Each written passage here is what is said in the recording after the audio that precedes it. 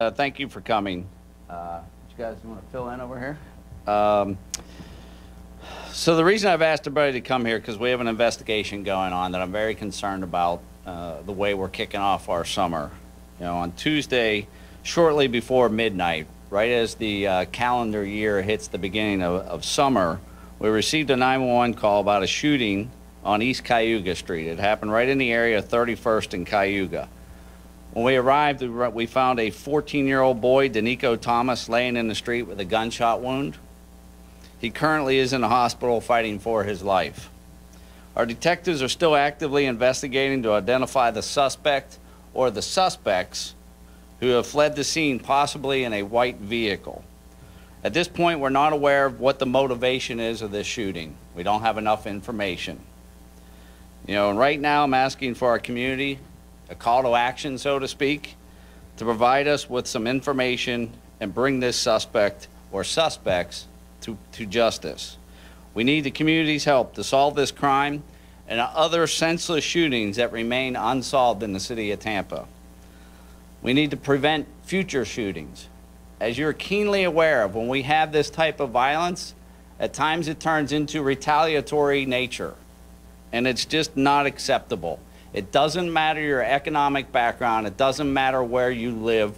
We cannot have gun violence in the streets of our nation, let alone in the city of Tampa. We work very hard as a police department to reduce crime, and this is not the way we want to start off the summer. You know, with me, I have Crime Watch coordinators Frankie Jones and Regina Virgil. State Attorney Andrew Warren is here, and members of my staff. You know, we are very concerned that we cannot have our kids out there in the streets worried about gun crime. Now, this happened just shortly before midnight, and I have a feeling what will happen is that somebody's going to want to blame the victim and ask why he was out at midnight. And in my opinion, that is completely irrelevant. Something we need to do as a police department, police in general, the media, and society, we have to stop blaming the victims. We cannot blame the victims. We need to stand up and say the violence is enough and we need to put an end to it. We need to start telling the police, telling law enforcement in general, who has guns, who has illegal guns. If they should not be legally possessing a gun, we need you to turn them in. We have to do something to stop the violence, and we can no longer just accept it and say, well, that's what happens when you live that lifestyle. Now, this 14-year-old boy was not a bad kid, okay? He was not a bad kid. He did have some challenges in his life. The concern is if he lives, what's the next step for him? And what's the next step for his friends? Is there going to be retaliation? Are he and his friends still in danger? And so that's what we have to take the hard look at. We have to have the awkward conversation to find out what's going on. You know, as chief of police, I stand in front of various members of the community and I brag about how crime is down. We discussed that. You know, 18% overall violent crime so far this year in the city of Tampa. 24% reduction in gun crime.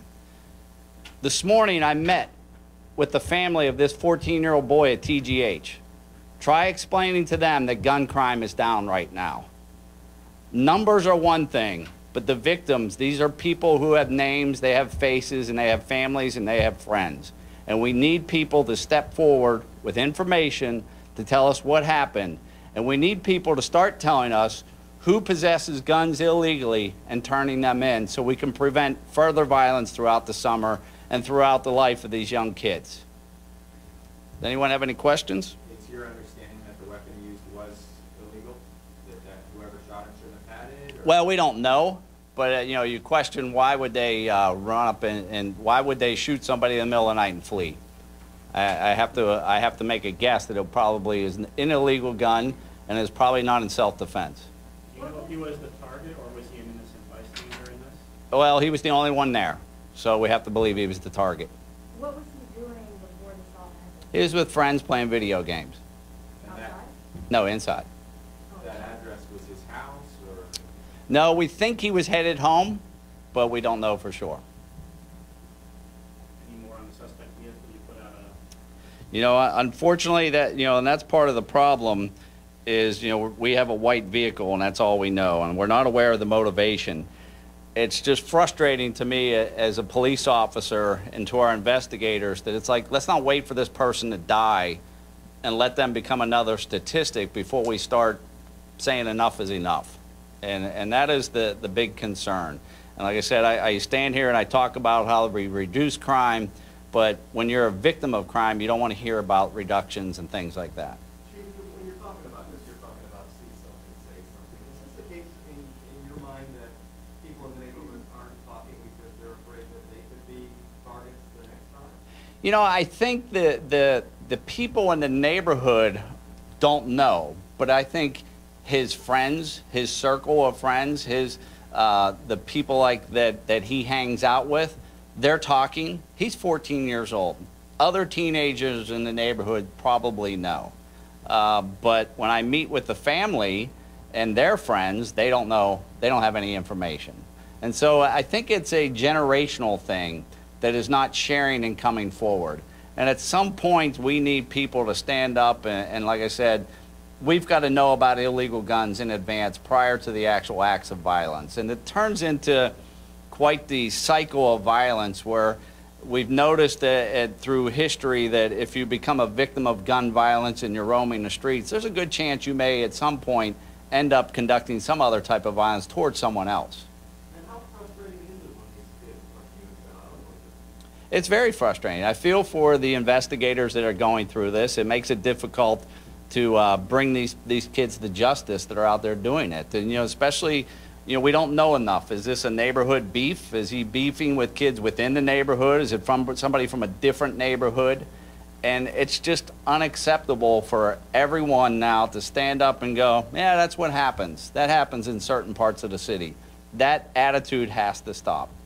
I know that we know the victim is working, you don't know the suspect, how old that person is at this point. But when we talk, can we just kind of address is teens and guns problem in our area? We see it a lot. In certain pockets of the city, yes. And people, it's awkward for me as chief of police to stand there and talk about it. People don't like to have those conversations about gun violence. And like I said, I talk about how crime is down. I talk about how gun violence, the work that we have done, a 24% reduction for the city of Tampa just for this calendar year so far. But try to sit down with this child's grandmother at TGH this morning as he had just got out of surgery, his second surgery, and is facing a third.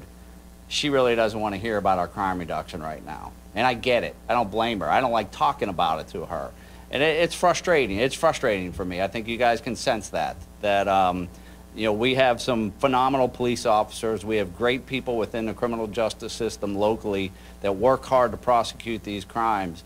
And when we have people out there who's not willing to step forward and give us information, it's frustrating.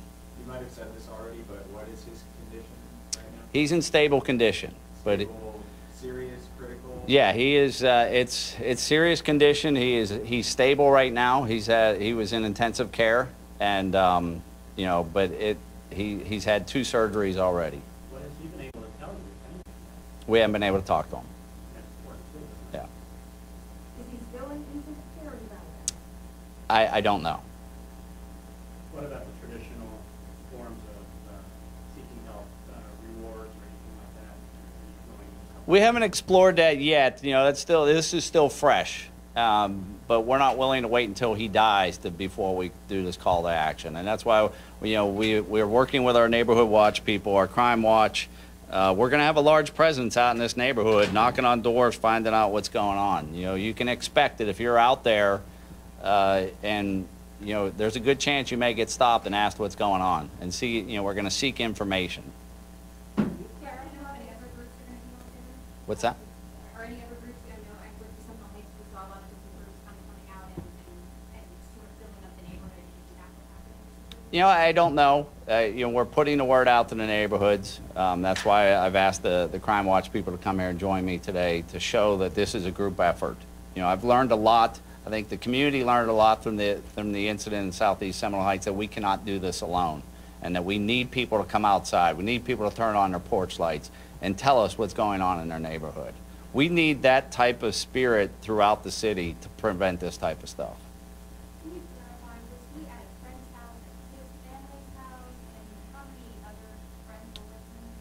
It looks like he was alone, and we believe he was at a friend's house prior to this. But it happened on the street. It happened on the street. So he We, was outside the residence. yes, it was outside, in the street. We think he was walking home. All right? I don't know, let me just ask one last time, when you talked to the parents, did your parents have any sort of insight as to where he was going and, I mean, anything? We believe that he was headed home. He had spoke to his grandmother shortly beforehand, and we believe he was headed home. Does the neighborhood watch the person was taken? No, I don't think so. So basically, he was over at a friend's house playing video games, he left outside to walk home when he was shot. Yep. Drive-by shooting. We don't know.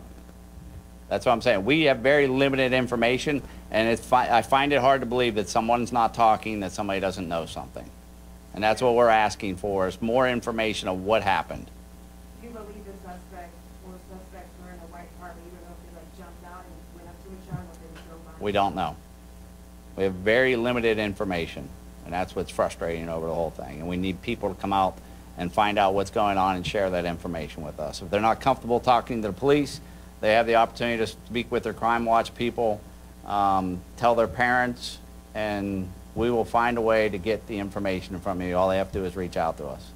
Was there any surveillance video in the area that you were able to collect? Not that we're able to find right now.